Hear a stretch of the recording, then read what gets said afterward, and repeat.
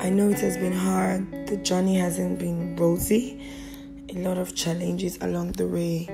But I'm still glad you kept it going. You're a go-getter.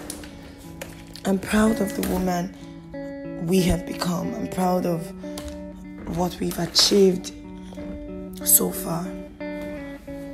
I know we'll definitely achieve more as time goes on.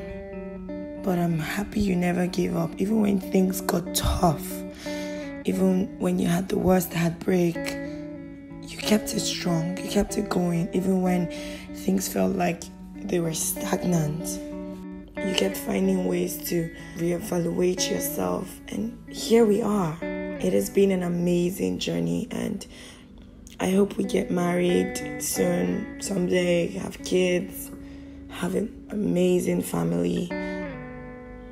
I just want to say I'm really proud of you. I'm really proud of the woman you've become.